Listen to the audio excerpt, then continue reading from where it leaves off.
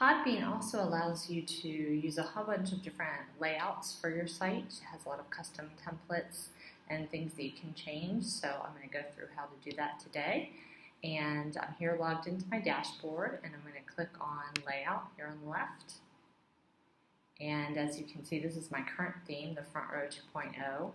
And as we scroll down, there's a whole lot of different themes. You can kind of get an idea of what they look like and get a description of them.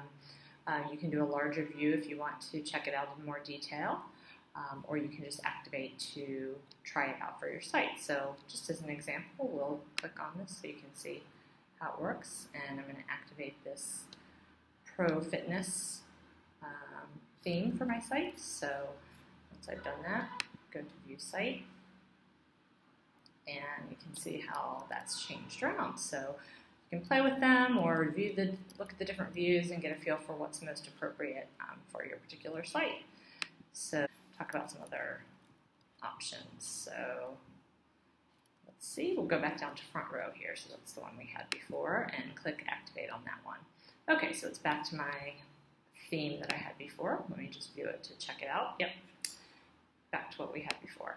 So in this theme, in some of the themes, you can also have the option of changing out the header image and the background image. So we're going to show how that works today. So I'm going to put in something that's my own. And when you click on this, you'll see it pops up with a recommended size. So as you're determining your background image, you might need to do a little photo editing or find an appropriate photo.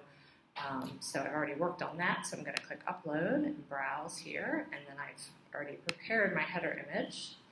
So I will click on that and click Open and allow that to upload.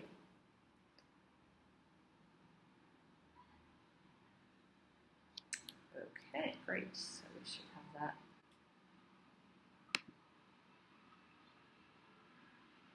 So I'm going to view the site just to see that change. So you can see now my own special header image is there in my theme.